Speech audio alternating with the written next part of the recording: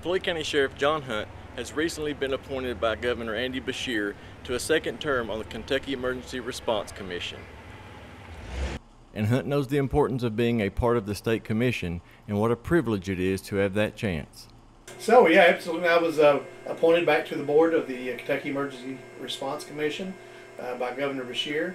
This will be my second term on the board, which would have expired this month right here, November of 2024. So it'll now run till November of 2028 on that commission. And so I'm honored, obviously, that the governor reached out and offered me that appointment and encouraged me to take that appointment. Norton Eye Center in Pikeville, your local vision experts. Experienced doctors using state-of-the-art technology. Choose from top designer frames from Oakley, Ray-Ban, Nike, and more. We accept Medicaid and Medicare, plus most insurances are accepted. Norton Eye Center in Pikeville, next to Tractor Supply.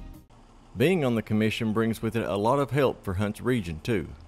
To give you an idea of how important these appointments are, when our flood came in 2022, the morning that flood came in the nighttime hours, by 7 o'clock that morning, that following morning, the governor had already called me to say, you need to tell me what you need, how many dozers, how many dump trucks, how many garbage dumpsters, and I was able to get that in place long before most other counties or people were even being thought of. Not all citizens fully realize what the Emergency Response Commission actually does.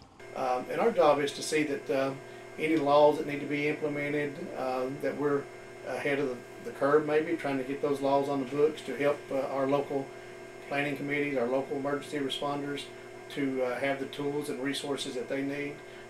It's actually a lot of preparedness to making sure that each county is preparing for emergencies, the training. So there's a lot goes with it of what we do, obviously the money part, the grants, the budgeting. So this commission oversees about all the local emergency planning committees, making sure that they have the preparedness and the resources they need to do their jobs. Reporting for Mountaintop News, I'm Sheldon Compton.